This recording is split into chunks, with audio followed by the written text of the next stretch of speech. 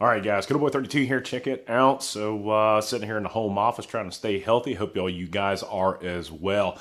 As part of the gun community, it's always been my, experience that as a gun community, we all stick close together. Just on Instagram a few minutes ago, and I saw a couple memes, which was really interesting. One was 180-second ideas, Johnny over there, and talking about cheaper than dirt. And I was like, I cannot believe that after Sandy Hook and the ammo shortage, that cheaper than dirt would not learn their lesson the first time and creating a bad scenario or reputation for price gouging. I mean, how could somebody not learn their lesson? On occasion, and I would go to them and do some shopping afterwards, but really and truly, they're not my go-to website. So anyway, come to find out, gosh, let's see, 1,000 rounds of 9mm for $699. Way to go, cheaper than dirt. Let's see, what else do we have here? Tula ammo, $35 for a 50-round box. Right here at Cheaper Than Dirt. Oh, let's see what else we have here. Armscore, 9mm, 147 grain, $32, $31.25. Winchester White Box, 750 rounds for a nice whopping discounted price of $454.76. Blazer ammo, this is aluminum crap for $39.89. Now here's the funny thing. I went over and tried to do, let's see, ammunition. And we're going to right click on that, open up in a new link, and then I get, oops, something went wrong. Now, why do you think that is? Hold on, let's get on back over here. We can go ahead and get that. Well, I think they realized they've already screwed up. They screwed the pooch. They screwed the relationship between us gun owners who support companies and themselves. They have negated the whole thing of we as a gun community should come along. Now, I don't know if that, Cheaper Than Dirt may just have distributors that are, price gouging or whatever. But, a 50-round box of Wolf ammo for $29.75.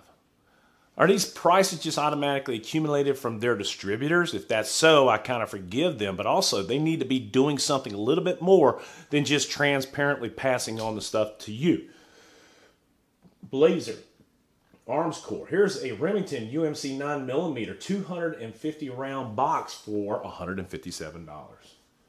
Oh my gosh. What else we got here? Oh, look here. Here's 1,000 rounds of MagTech for the whopping price of $824. What kind of bullshit is going on here, folks? Now, I've got the screen so you can see it right here. It's where the camera's focusing it in on. As a matter of fact, let's just go ahead and bring that in a little bit more so you can see it, because I know they've taken this stuff down, but I want you to remember it, because here we go. MagTech, 1,000 rounds for $828. I don't want to load more, because what they've done is I think they've seen the error of their ways and they have actually tried to take it down. But I'm here for you. I'm here to show you. I will never, ever will I ever shop again at Cheaper Than Dirt. Should have learned my lesson the first time, but this is absolute bullshit. They should be also under federal investigation for price gouging, because wouldn't you think that price gouging, as with the stores, with all the other things, these companies need to be held liable. Cheaper Than Dirt, your distributors, and everybody else you're getting ammo from. I know Armscore is a pretty good company, and if they're trying to get $36 out of 147 grain. What else have they got here? And you know what? Here's the thing. If I go up here, click on ammunition, let's see, 45 ACP. Let's open up the link there. Oops, something went wrong. So they know that they've screwed up. And I have a feeling it's from people like Johnny and a couple of other folks out there on Instagram who are showing these memes. But this is absolute bullshit. Price gouging for ammunition in such an event like this.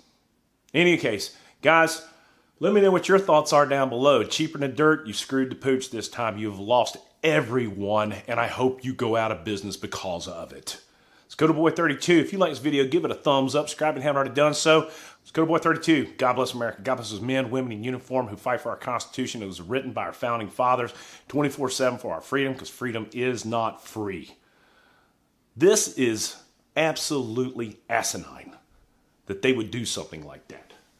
Way to go, cheaper than dirt. Let's see if even the whole website, I think, has probably been taken down. Yeah, they took the whole website down. But we got it right here. That's incredible. Let's go to Boy 32. I'm out.